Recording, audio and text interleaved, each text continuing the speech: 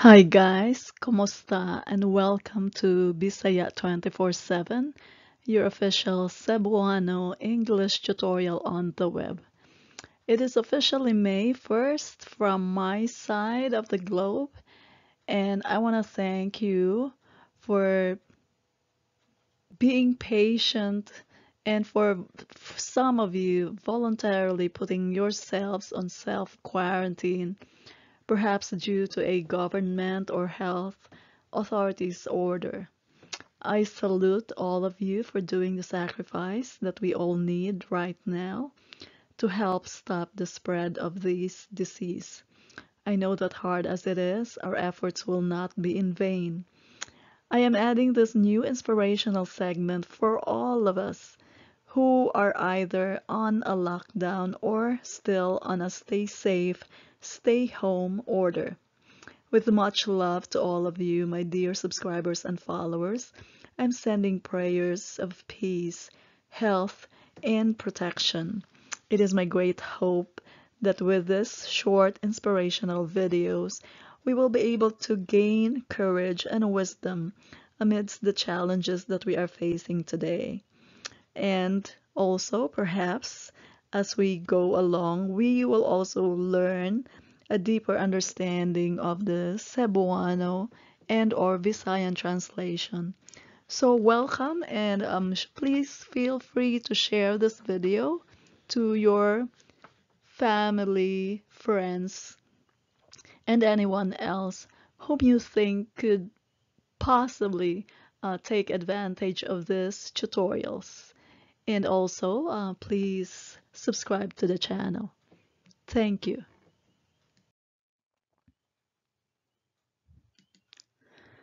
So let us have these holy words of inspiration.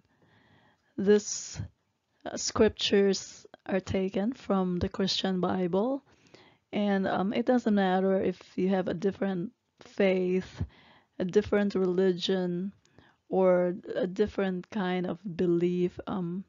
You are welcome, very much welcome to partake in this tutorials. And to start, when we say holy, we say balaan.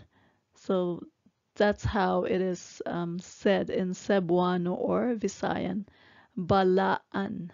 And if you notice those two letters, A and A, you can just imagine a dash that separates those two letters.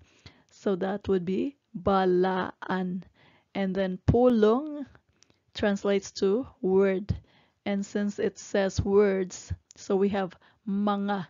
The word mga indicates a plural form of the noun.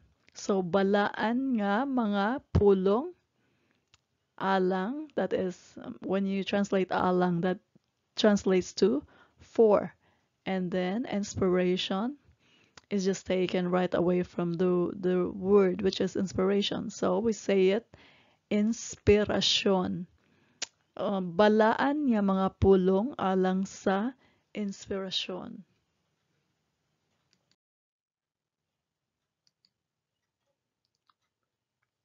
Today's inspiration is taken from the book of Psalms, chapter 46, verse 1. And let me just read it to you. Ang Diyos uban kanato. Dios translates to Lord. Uban, it means with or accompanying. Kanato, that means us. So if I translate this, it means the Lord is with us. Ang Diyos, the Lord, mao, equates to is. So the Lord is ato is ours, dalangpanan. Dalangpanan. What is dalangpanan? Sometimes you can say dangpanan. So if you're in Cebu, you might say it as dangpanan instead of the longer version, which is dalangpanan.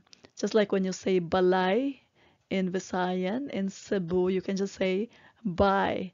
So dalangpanan. What is dalangpanan? Dalangpanan is something that you can go and take shelter from. Or if it is a person, it's like a go-to person in time of need. It's someone you can call, someone you can go to take abode, to have a shelter. So that is what is meant by dalangpanan. And then og, that translates to and. Kusog. Kusog translates to strength. Andam. When you say andam, it means ready. So it's anytime. It's like whenever it is, I'm prepared. I'm ready. So that's what andam means. Siya, meaning the Lord. Kanunay. Kanunay translates to always. And then pagtabang. The root word is tabang, which is help. And then pagtabang. When you say pag, you imply something that is an act. So the act of helping is pagtabang. Panahon. So panahon is translated to time or a season or a moment. So panahon sa kalisdanan. What kind of season? What kind of time? What kind of moment?